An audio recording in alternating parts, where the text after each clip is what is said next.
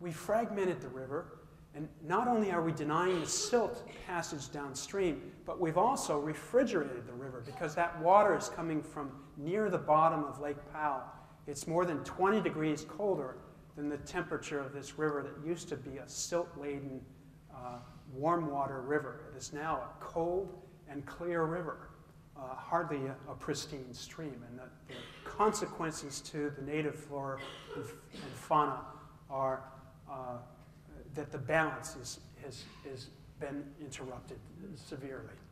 Now, the Park Service here in Grand Canyon and other parks and wildlife refuges along the river have done great things in terms they can't really control the flows of water, which are controlled by the Bureau of Reclamation, but they can look after the wildlife and the flora, and they've gotten rid of the wild burros and reintroduced the bighorn sheep, which I'm happy to see. You can see up and down the river now, not just in the Grand Canyon, but in many places along the way to Mexico.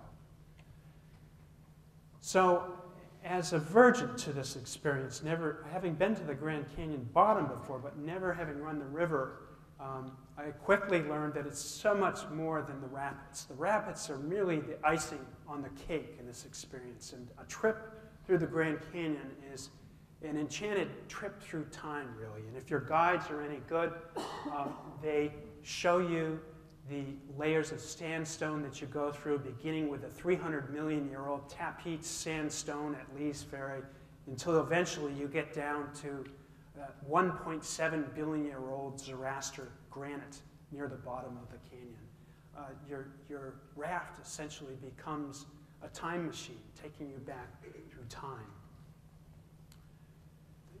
Evenings in that time of year when you are allowed to burn campfires are profound.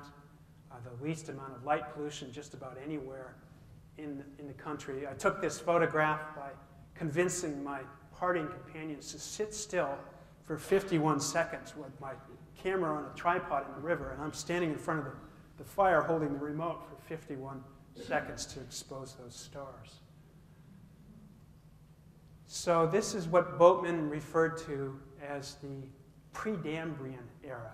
In other words, the era before dams. To be precise, this was in 1957 this photograph was taken, and this was the last great flood in the Grand Canyon, and the last one we'll probably ever see, unfortunately. But look carefully where you see that little overfall there in front of the boat, and this is what it looks like today. That driftwood you see on top of that boulder is, in fact, the driftwood washed over that boulder from the 1957 flood. And again, ironically, we're looking at what many people perceive as a pristine stream because it has that aquamarine, pretty green color, clear water. But in fact, it's not water that the native fish can tolerate. It's too cold.